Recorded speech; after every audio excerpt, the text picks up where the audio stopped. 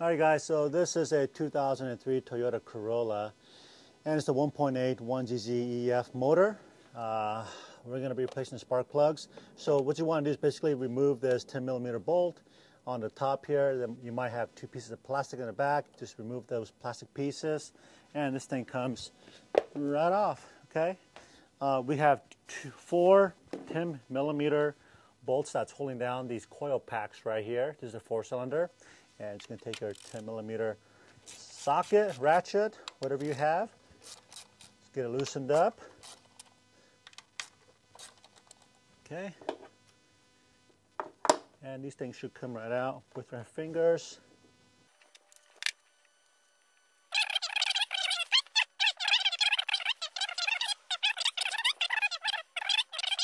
Okay, and then to take these coil pack wire harness off, you just squeeze it, and I like to use a flat screwdriver, just kind of help push it out so that I'm not pulling on the wires itself, and then the coil pack comes right out just like that. So I'm going to do that to all four of these real quick.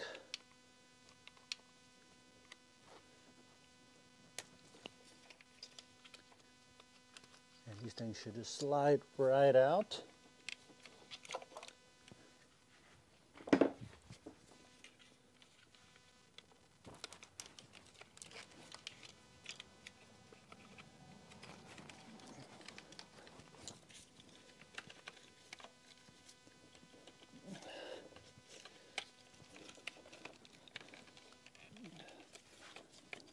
Oh, this one's a real bugger. Okay, so I might have to remove the coil pack wire harness right here, this little bank, because some of these are coming out. This one is being real stubborn, and I think it's because it sits right below this wire harness bank.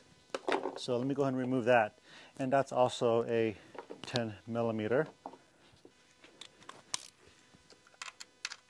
Hopefully we can just loosen it up. We don't have to take it all the way out. And there's two 10mm nuts right here. So I'm just going to run that out just a little bit. Just get it loose. There we go. Okay. All right, to get the spark plugs out, you're going to need a 5/8 spark plug wrench. What's unique about a spark plug wrench is that it has this little a place where you can put a wrench on here. It looks a little bit different than like your normal socket. Normal socket's all round like this. Also, there's a rubber insert on the inside. So when you put this socket down over the spark plug, that rubber inside will grab onto the spark plug, the very tip of it, and help you get it out. And we're going to be replacing these with a DENSO Iridium spark plugs, which is their OE. And you want to make sure you use DENSO on your Toyotas. I would not go with any other brand, maybe NGK, but don't go cheap. Just go with the original OE. These are pretty bad. It's all corroded. There's no oil down in here, which is good, but it's heavily oxidized. Yeah, that one's heavily oxidized as well.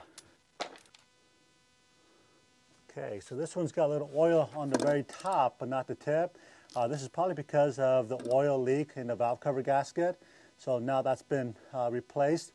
I'm going to check this spark plug, this number 3 spark plug, next week.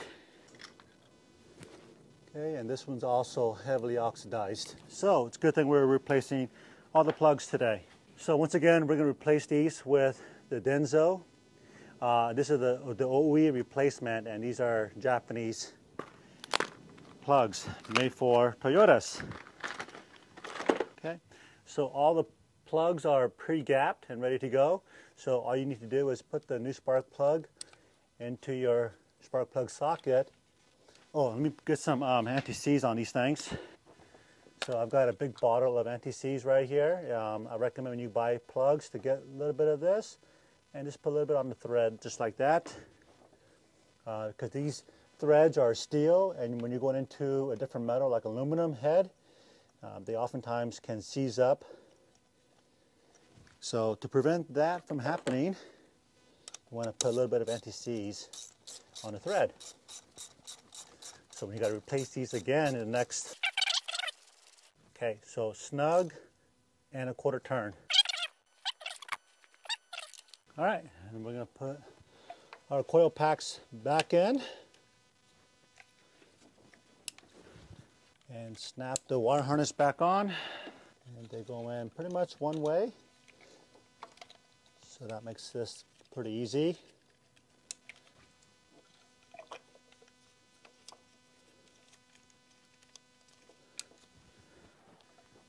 Okay, and then put your 4 bolts to fasten down your coil packs.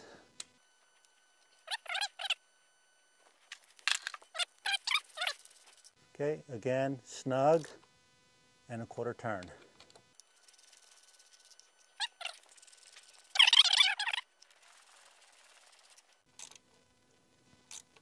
Quarter turn.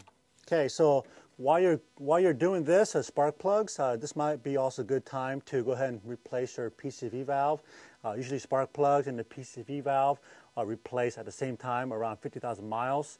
I like to replace my plugs every 35,000 miles, just because these plugs are, pretty cheap considering overall and and how it impacts your performance. And also, like this PCV valve is under 20 bucks. It's so easy to replace. It'll keep your seals from blowing up, and also keep your engine running smoothly as it should. So there's my advice for you guys. That's pretty much it. We can put the cover back on, and that's all there's to it.